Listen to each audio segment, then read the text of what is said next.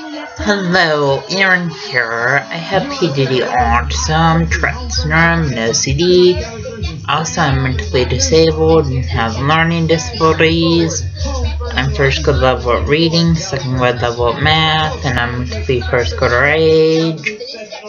Also, because of medications I take for my mental disabilities, I have a rapid heartbeat, but I take medications for my rapid heartbeat. Also, I have fears of crowds, that sounds.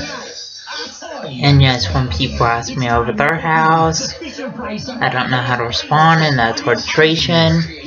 Also, it's hard for me to interact with others. Also, autism is kind of like a brain delay defectual interaction. And autism makes it a hard process what other people are saying.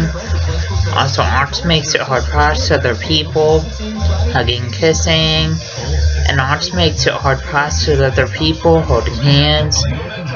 Also, autism makes for people anxious when large crowds and loud sounds. And autism makes for people anxious wearing backpacks. Also, autism makes for people anxious at school all day. And autism makes for people anxious on the school bus.